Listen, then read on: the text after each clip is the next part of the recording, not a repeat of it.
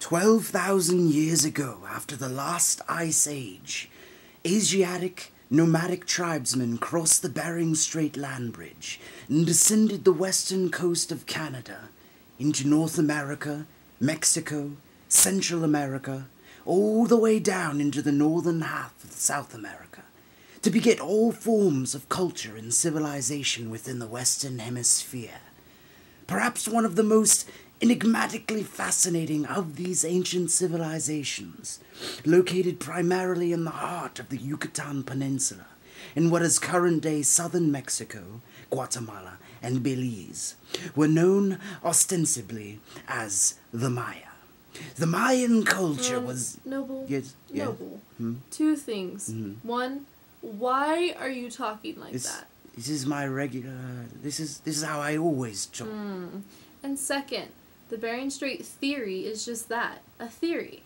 A malnourished and unprovable conjecture hypothesized and espoused by the status quo of Eurocentric academia to hide the startling revelatory fact that ancient peoples of ethnicities other than Caucasoid traveled and traded across the globe hundreds, if not thousands of years before Christ. Okay, I'll tell the truth, but can I still do the accent, please? No.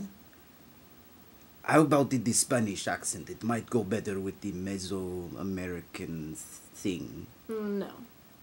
Fine, how about we just make this the Hannah show then, yeah? Sounds good.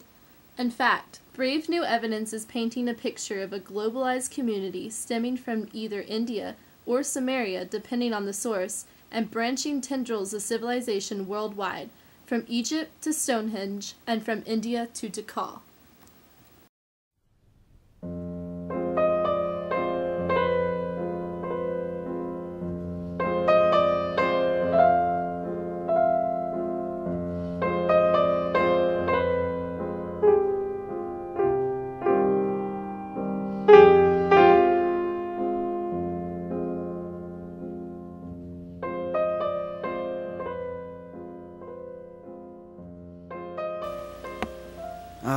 So here we are at the museum in Palenque right before traversing the trek.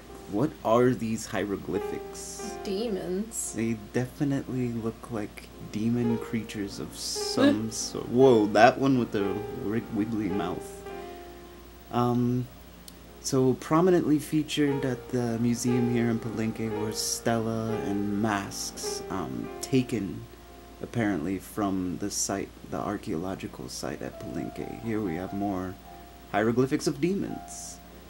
And what's going on here, Hannah, with this stela? What'd you see? I don't know. He's looking at his hand. Oh, okay. Right? Whoa, what happened in that jump cut? I flew away. Okay. Lots of stela you couldn't exactly tell. I guess it's been lost to the might of time. Whoa, what is that, a plasma I was orb wondering or a the moth? same thing. Okay. Can't really tell what's happening in the stela. You can definitely tell what's happening in these well-preserved masks. The single-toothed individuals. Please brush your tooth at least 13 times a day. 13, of course, the most sacred number, as we learned to the Maya. It said something about these being their deities of hell. Also known as Xibalba. Xibalbans.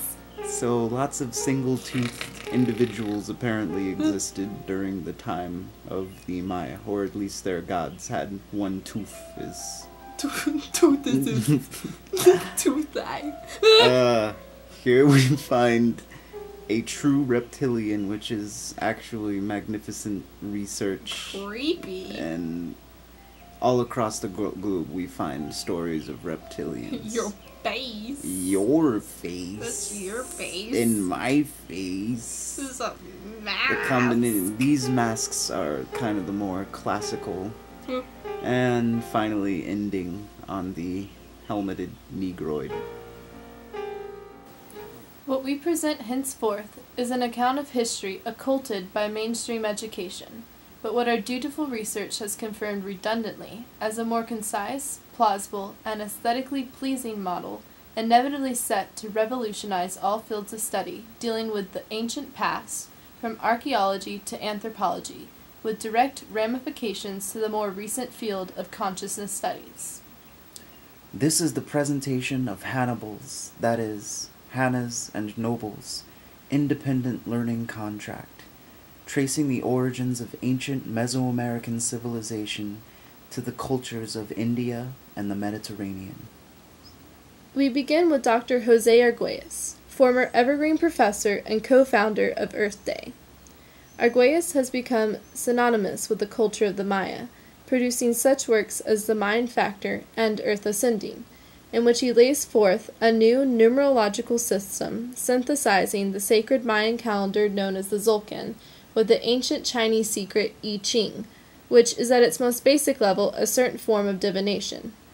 What is remarkable about this synthesis of seemingly clashing cultural concepts is the way in which Dr. Arguelles shows in graphic detail the interconnection of the Tzolk'in and I Ching.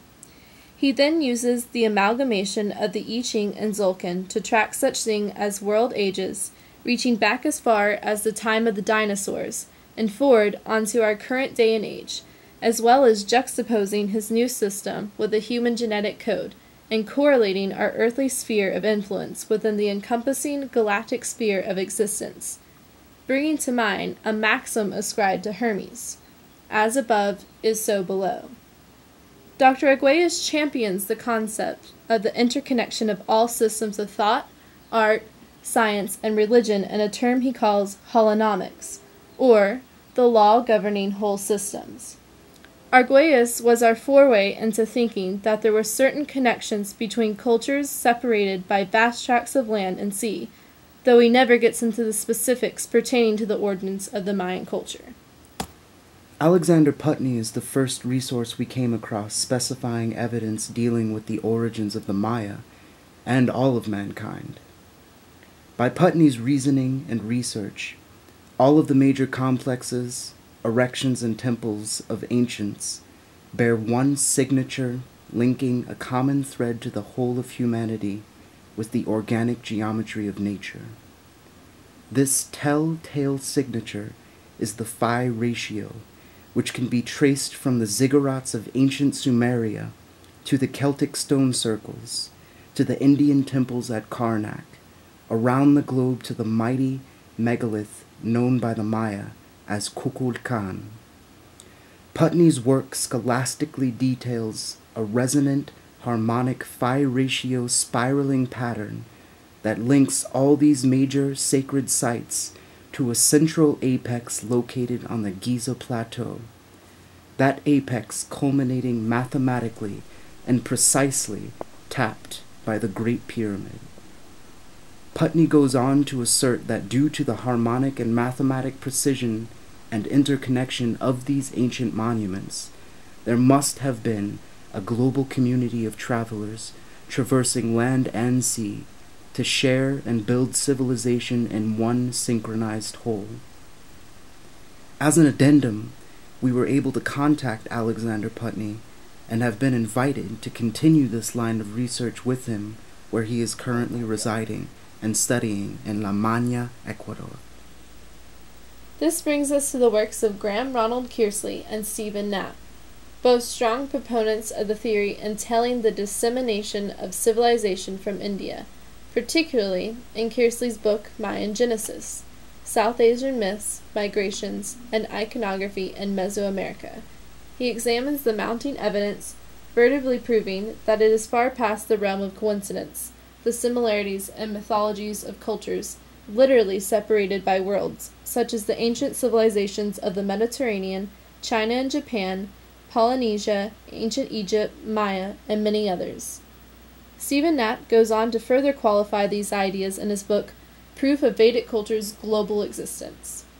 The picture Knapp forms tracks numerous similarities, be they mythological, philosophical, or spiritual, proving the ancient Vedic culture's globalization, seen through influences within younger cultures that flourished subsequently.